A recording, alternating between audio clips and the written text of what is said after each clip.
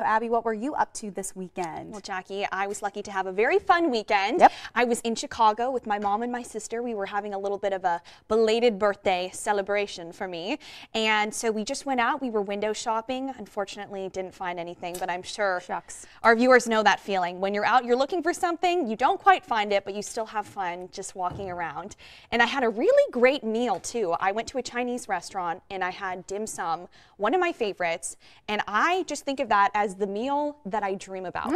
I have lots of foods that I dream about, but that is one of them. So I'm wondering, let us know on our Facebook if you have any meals that you dream about, that you think this is the meal that I would want to have as my last meal, every time of the day. So I don't know. I'm still thinking about that right now. All day, every day.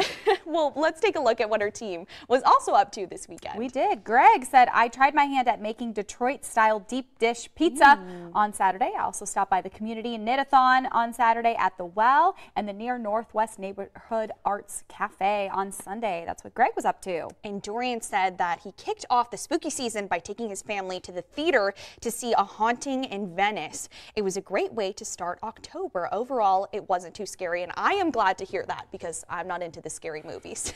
Kennedy went to a private screening at St. Mary's of an unreleased film and got to meet the director, Christine Swanson. Visited her baby nephew, Zaylin, caught up with some old friends on FaceTime, and ordered in some Olive Garden. It's a great weekend. Love the breadsticks. And Jesse said that all he did was watch football and rugby, and that's a classic Jesse short answer.